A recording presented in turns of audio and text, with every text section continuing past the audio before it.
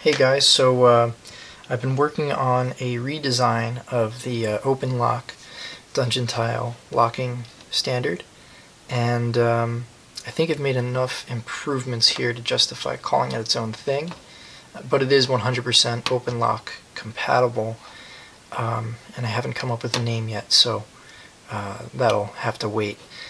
At least at the time of this video. But anyway, I thought I'd just show you how it works first, and then we'll talk about the details of what I've improved and changed and what this means for new dungeon tiles. I mean, they're magnetic tiles. You could see the magnetic balls in them.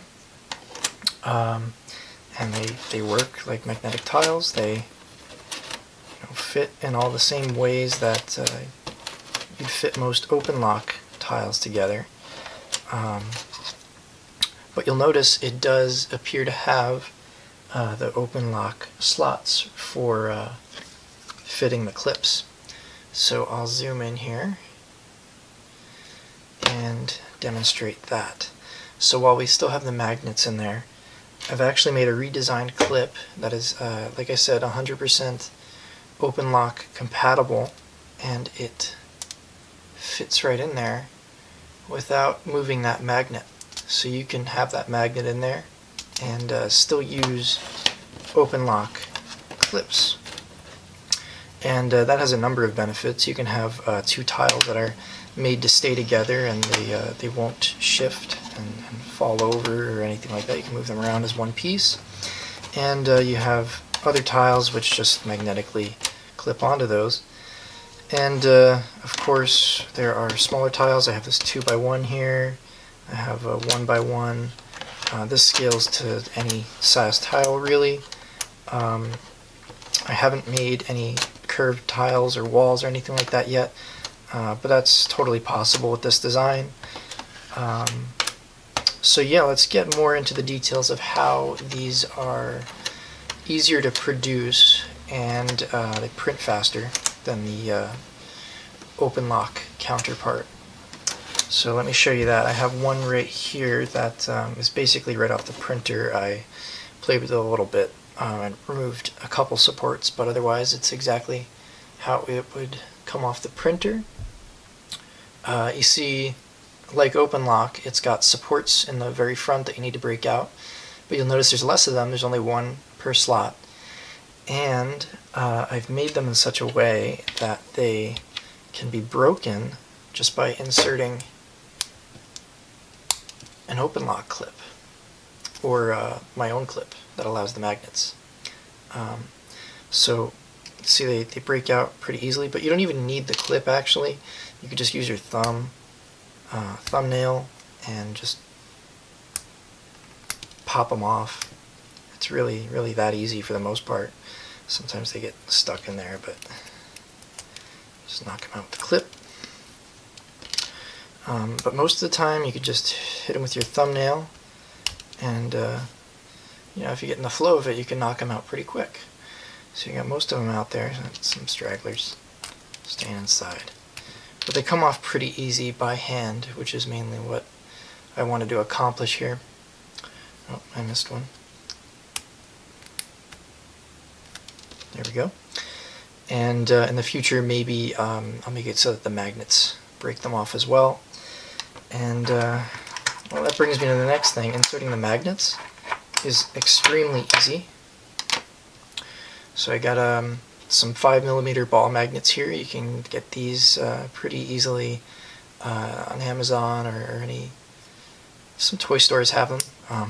Buckyballs were the original popular name for them, but they have a ton of knockoff ones now, so they're relatively cheap. I got a set of 200 for I think $13. You could probably get them a better deal in bulk. So anyway, just take a string like this and pop it in like that. You hear that click. Next. Spin it around. Next. And it didn't take a whole lot of practice doing this. It's not like I'm extremely skilled at it. I'm doing it pretty much as fast as I did the first time around using these, and it's really just that quick to have all the magnets inserted, and it's ready to go. I'll do another one real quick to show you another way of doing it. These are a little hard to pull apart here. There we go. I got another string of them here. I'll do another one. You can load them from the front as well. It doesn't go quite as smoothly. It's not made for that, but you can if you really needed to. If this was in a wall, for example, or some other geometry where the back was not accessible, it's totally possible to insert them from the front. I'm going to do the back again because that's just the easiest way. And in just a few seconds I have another one ready to go. Now obviously these are just the bases. The goal is to print any design like this one. This was made by the Rooster on Thingiverse. It's just a stone tile design, and what I did was in the slicer I just had it cut off the bottom and just print the actual tile part. I'll probably make a tutorial video on that as well, but anyway, you just glue these on to the top here, and in that way you can easily print these bases at very low quality and the decoration at a higher quality. I know some slicers can do that, but I think it's just easier to take someone else's design and put it on these new bases in that way. So I think that's the way to go. I'll probably make a design with a solid body that you can print it all in one piece with, but as for now I'm just going to do these hollow ones. Yeah, so you can churn these out pretty quick. I only had two just a couple hours ago, and some printing and inserting the balls later, and I have a ton now. But yeah, again, you can use the clips as well as the magnets, and they work together quite nicely. This isn't possible with the standard the OpenLock clips. They had to be opened up and simplified a little bit to allow the magnets to stay in place.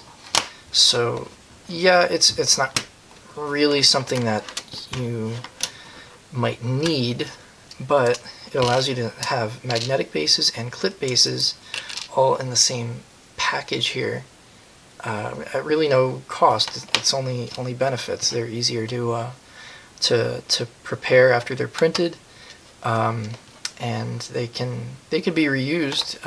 Let's say you want to replace the decoration. Yeah, I don't want that anymore. You can take that off and just reprint the decoration and keep this. These print. I print sort of fast, but at a 0.3 millimeter layer height, they print in about less than 15 minutes each, and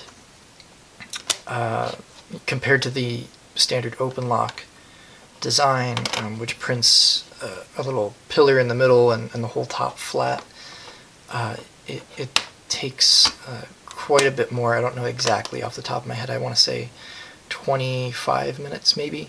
It does add quite a bit of time, surprisingly. So I think this is just the way to go for any new tiles you guys are printing. Let me know what you think in the comments, and I hope I'll have a name for it soon. Thanks.